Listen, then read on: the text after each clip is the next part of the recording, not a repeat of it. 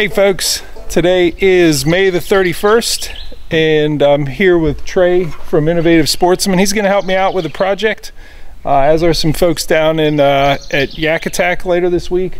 And what we're doing is we're rigging out this John boat. This is a Tracker Topper 1436. Gonna set this one up. Obviously I have the Torqeedo Travel 1103. It's a 3 horsepower equivalent electric outboard, and we're gonna do a couple different things to this boat.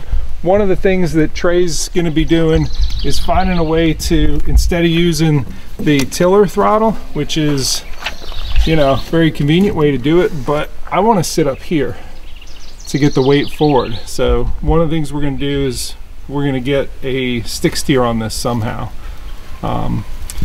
That's one project. The other is the flooring. I don't want to have to stand on this stuff. I'm not decking it out totally flat, but I also do want you know, a flat floor in there, and I have some marine mat type stuff coming. You think you'd be able to put you know, some sort of aluminum floor in there? Yeah, I think aluminum's the best way to go for weight. It doesn't absorb water and it'll look really clean when we're done. So nice.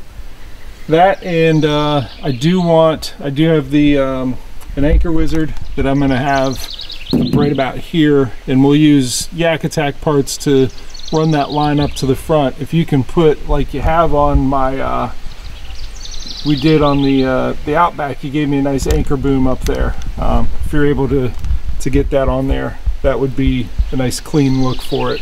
yeah, we'll do something with a smooth operation so when it comes up that it doesn't bang on the front of the boat. Obviously with this boat we won't have to go as high because the boat sits higher, but still keep that so it's quiet when you pull it up. Nice. All right, well, this is the start of a boat build. I think it's going to go pretty quick, and I think we'll have a very nice you know, nice setup for the electric only reservoirs here in you know, probably 2-3 weeks time we'll be done with it. So while Trey works on the boat, I got a couple things that I've gathered, a couple supplies and parts, accessories, so that I have them on hand, so that when I'm at YakAttack in a couple days and we're putting a lot of accessories on, I have those parts ready. The first one that I'll mention is the anchor wizard. I know Trey was sort of prepping things with the anchor boom for the mushroom anchor off the front, and I've taken this off of another boat I have, and I'll be using the original anchor wizard. It's a nice tough one. The YakAttack Torqeedo throttle mount here, I have on the throttle, but I've actually swapped out the cord. I had a much shorter one for the ultralight, and I've swapped that out for, I have a 16-foot cord, which is appropriate. The next item I'll mention, I've pulled the transducer off of a kayak that I had, and I tell you, this is the first time I've ever actually used this part. I'm always putting them on kayaks and I never need this part, but I've got it assembled, ready to go. And it'll also be one of the first times I actually use the full length of, or at least most of the length of the transducer cord. I got my the plug ready for the back of the Humminbird Helix 10, and I've got my Yak Power connector here ready to go. How I'm powering it, I'll actually have this this Dakota Lithium 12 volt 23 amp hour battery. I've been using this for my Humminbird Helix 10 for some time. I've decided, because I'm doing more and more saltwater, although it's held up pretty good, and I've kept it in a dry bag. I've decided I need to step that up a little bit just to make sure. And I got one of these cases, and I'm gonna pull some of this foam out and make a nice home for that 23 amp hour battery to nestle in there and be waterproof. I'm going to be doing that with the YakAttack through-hole wiring kit. So I'm going to go ahead and do that this afternoon, and I'll be ready for the rest of the install Tuesday morning at YakAttack. All right, it's at least our first rigging day at Innovative Sportsman, and Trey's up at the front measuring up things for the anchor boom. I'm here at the back, and I have the transducer partway on there. One thing I hadn't thought of with this side imaging transducer is that the profile is somewhat in the way. I'm not sure what I'm going to do with that, but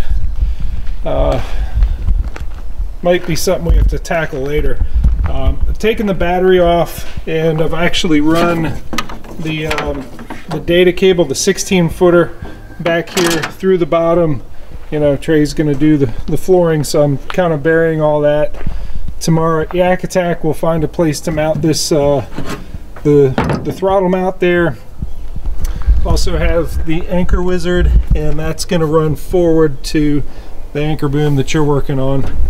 And what are your thoughts? Well, with this, we don't have to go quite as high as we would with a kayak because we're not worried about it hitting the water. But the idea is to definitely have it out far enough so it's not banging the handle, and up high enough so you can see it when it is all the way up.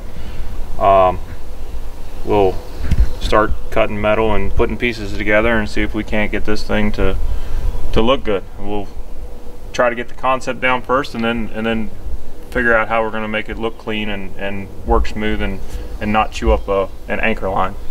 Part of making it look clean, Trey, you pointed me in the direction of this stuff, and said that and we're going to keep it this color. I'm not going to do a whole lot with the finish, but you said the self-etching primer is a pretty good match to these olive John boats. Yeah, I've used it a fair amount in the past. I've built a few John boats, and that stuff matches really well, and it dries fast, and it etches into the aluminum because aluminum doesn't hold paint very well, so it lasts.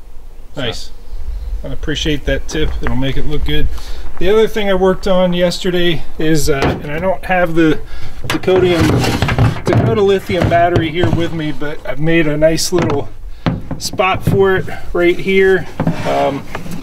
When I get it charged up, and I've used that YakAttack through-hole wiring kit right in there, and that came out pretty clean. I did have to do a little custom work on the once I realized that I needed that space for it to clamp down. So you look at that side, and you look at this one. I had to grind that down just so it would snap, and it does. I put a spot right next to it for the charger so that when I'm traveling, charger always stays with the battery. Whole thing is waterproof in that case. All right, I'm just finishing up the transducer here with a couple P-clips here. So we've kind of got our basic shape here of how we want this. We do a long contoured curve here because it's less friction on the rope, and I've experienced with my anchor boom on my kayak that I put too sharp of a curve, and it actually causes the line to squeal a little bit. It's really annoying, plus I think it scares the fish. But so we've got the basic shape, and it'll hold the anchor at center in the front, and when you crank it up here, it'll actually torque it a little bit so that it won't swing and hit the boat or anything. So now we need to make the sides and the base plate heavy enough to withstand a 14-pound anchor. So.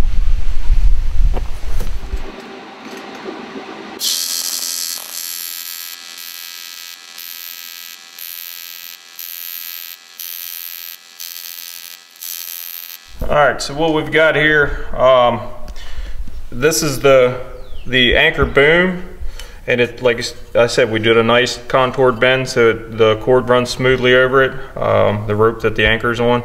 But this right here is a rod that we put through, and it's got a slight bend in it. You can see it'll keep the rope centered on the anchor, and I'm just marking them to where they need cut, and then it'll get welded into place.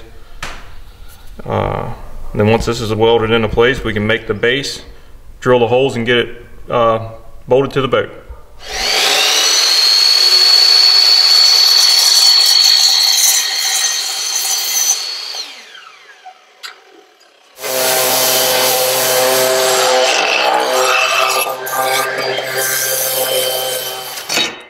Just sanding it down, get all the rough edges off of it, make sure there's nothing sharp that's going to cut the rope.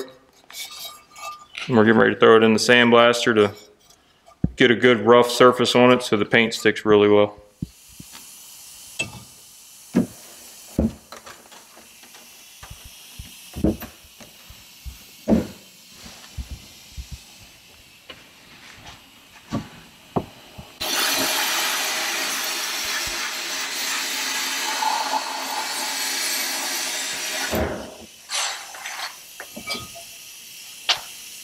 So by putting it in the sandblaster, it takes all the sharp edges off and leaves a slightly rougher finish than the bare metal, and it gives us something for the paint to stick to. So we'll take it outside and hang it up and paint it now.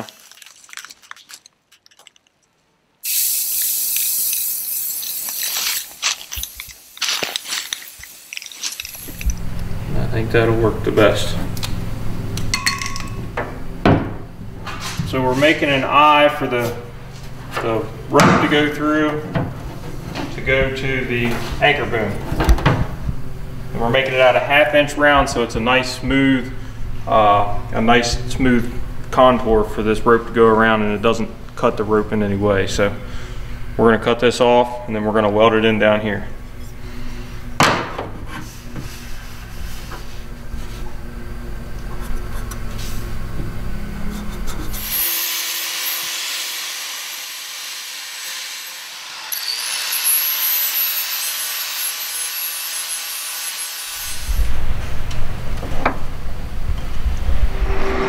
Here we go.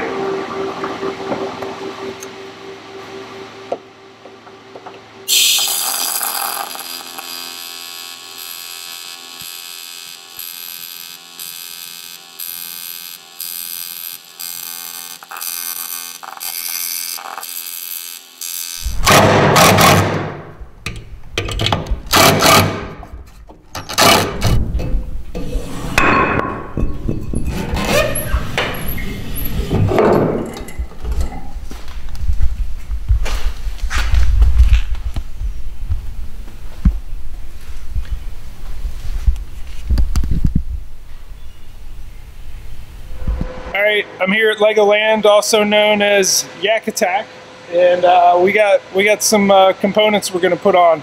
John Hipsher is here. He's going to help me with this part of the build and talk to us about what all we got. We got a lot of parts. Well, I think we got a good blank canvas. You know, there's a lot of people with simple standard John boats. You know, and there's a lot of possibility when it comes to track and rigging accessories and potential. And, you know, kind of from the standpoint of where this boat's going to be for Jeff is electric only. And there's a lot of lakes in the U.S. and a lot of local lakes, a lot of good fisheries. They don't get a lot of pressure because they are electric only. But this one's going to be based around adding, we're going to add plenty of gear track on here because there is such good service to do it. So we're going to add plenty of gear track to where we can have, things for, easy rod storage, fish finder, make sure we have a good place to put the net, but then also simple stuff of how to store rods, and also maybe some unique techniques on how to use a stakeout pole when you don't have, a power pole or another device for that. So this is just getting started, and we'll see how it goes today, and see how it progresses, and see what the end result is. Perfect. And when we're done here, I know I'm getting it on the water tomorrow with Trey from Innovative Sportsman and Brian the Carpenter, and we're gonna see his rig as well. And then I think next week Trey's working on the flooring.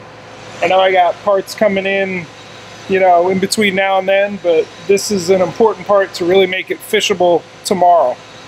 All right, let me talk to specific parts that we're putting in. We mentioned the gear track that's going in everywhere. My leverage landing net is going to be up here. This is going to cradle it nice and, securely up front. I will have, obviously, my camera mount everywhere. Be able to, with the lock and load base, move it all over the boat because I'll have lots of these extra lock and load bases to get the camera mounts. I got a cleat up front as we move back. This is sort of an interesting one that I've not worked with before. It's the lock and load heavy duty mount. This is what's going to allow me to put the depth finder on the side. I was going to put the depth finder up here, but it's out of reach, so I wanted it closer. And John said this would be good on the side here. I'm going to put one on either side, but I think the Humminbird Helix 10 with that lock and load, the heavy duty one on the sidewall here is going to get it at the right distance for what I need to do. Moving back, I will have some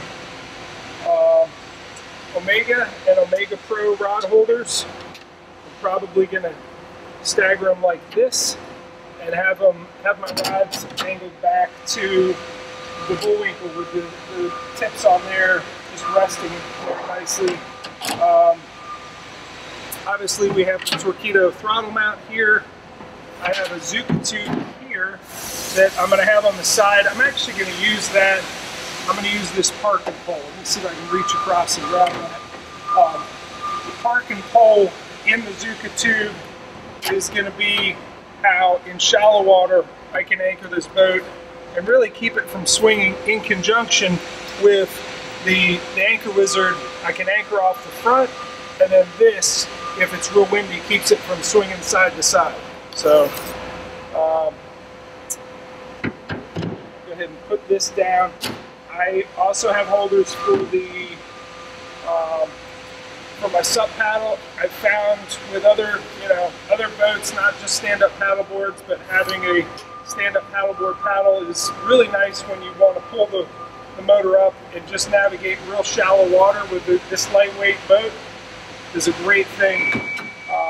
Obviously cup holders, not just for holding beverages. I always have them full of fishing lures and scent and whatever else I put in there.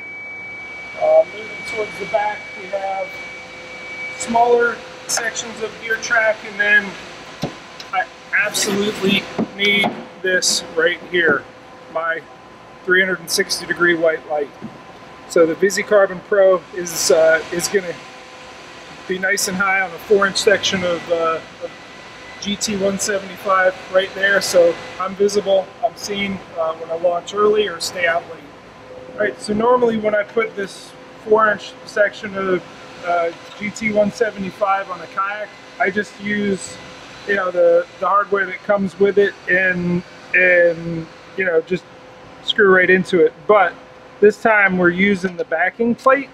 The reason we're using the GT175 backing plate, and we'll find a spot that it fits up in there, is because I'm going to put a cleat on there, and the amount of torque and extra pressure that could be on a windy day where I have this boat tied up is a little bit more than I have in a plastic kayak. So I'll go ahead and get my placing rate. I can feel it's pretty good centered there.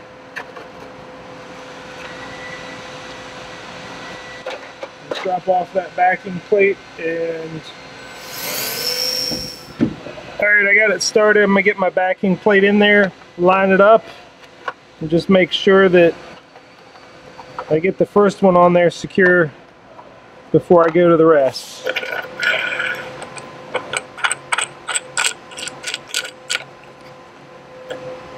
So this one we're not doing the backing plate on, and I don't think it's going to be an issue because we have so much hardware there. It's a little bit thinner material than we had on the corners, so I think we'll be all right.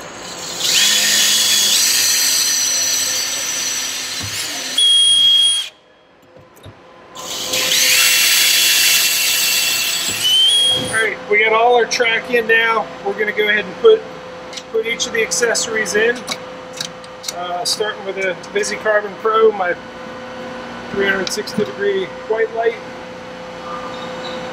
and let's see, back here I got cup holders going in all sorts of places.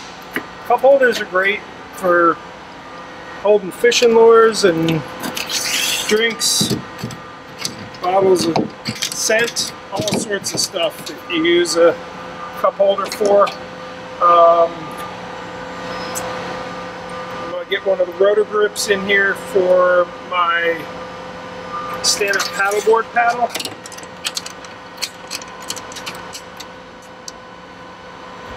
it's a light enough weight boat that getting the sub paddle in there is going to be real nice. So I've taken this is called the bullwinkle, and I'll rest the rod tips there and there.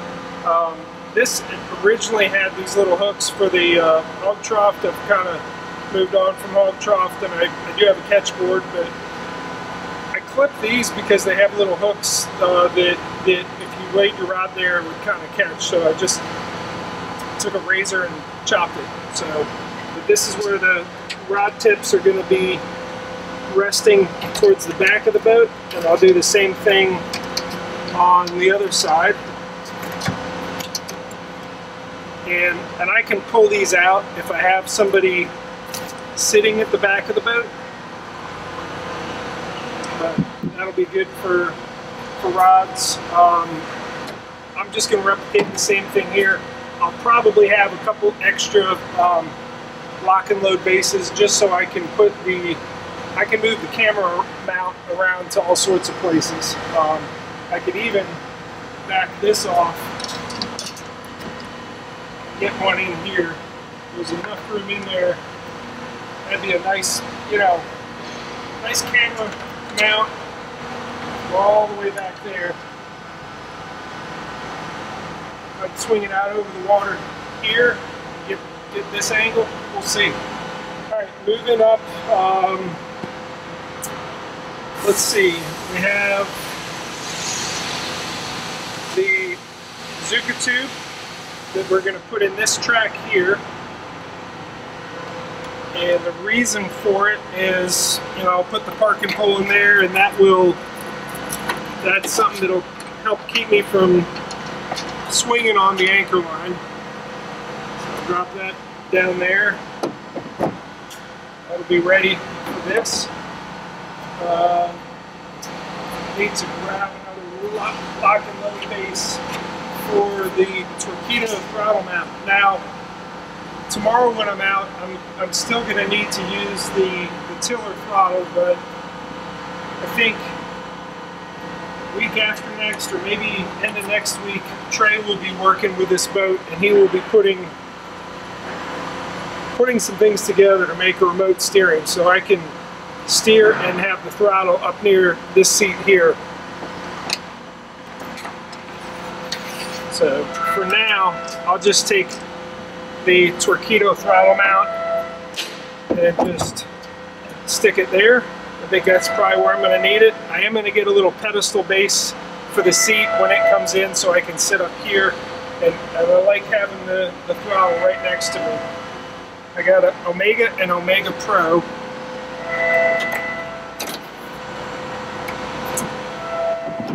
So got some rod holders there.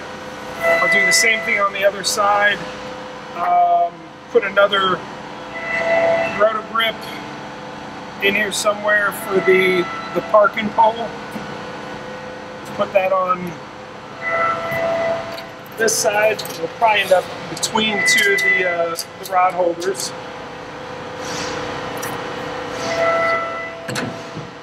Actually, it'll be this side. It grabs a little bit better on that padded part. I'll get my cup holder rock in here, and I'm going to jump ahead. We'll go up to the front of the boat.